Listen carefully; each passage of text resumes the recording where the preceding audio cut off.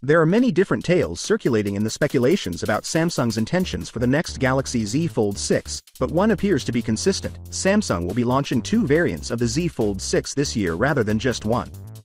While the specifics of the second Galaxy Z Fold 6 variation remain unknown, a recent source indicates that it won't be an Ultra model. Originally, Korean media outlets said that Samsung will release a less expensive version of the ordinary Galaxy Z Fold later this year.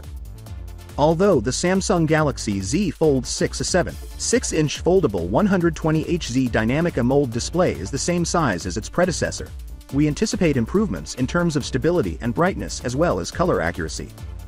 It is going to be shielded by Samsung's most recent ultra-thin glass and is coming with a resolution of 1812 by 2176. As well as improved water and dust resistance for the exterior display, there is now going to be less noticeable creasing in the middle of the new foldable display. We get a Gorilla Glass Victory 3 protected 120Hz dynamic AMOLED. The resolution is still unknown, but it's going to have a 6.2-inch display.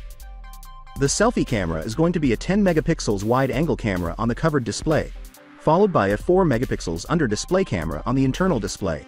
Then over on the back it's a 50 megapixels primary camera, a 12 megapixels ultra-wide, and finally a 10 megapixels telephoto with 3 times optical zoom. Samsung is reportedly working on a much wider aspect ratio, and we're also going to see improvements to brightness and color accuracy. It's going to be powered by the Snapdragon 8 Gen 3 internationally, and we get 12 GB of RAM with up to 1 TB of storage. Of course, this will be USF 4.1.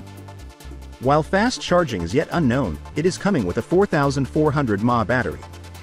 In terms of connection, we get advanced 5G, Bluetooth 5.3, Wi-Fi 7, and ultra-wideband compatibility.